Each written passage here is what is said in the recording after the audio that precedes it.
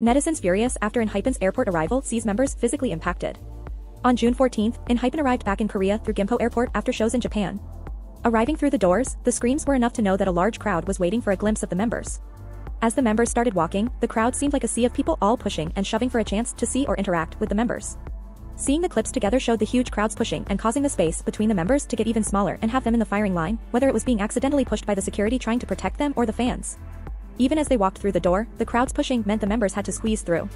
Netizens shared their anger online after they pointed out that the members were physically impacted by the huge crowds, whether it was Jake being pushed or some of the members almost falling because of the pushing. It seems like I-DLE's experiences at airports get worse, even with more netizens sharing their anger about what happens.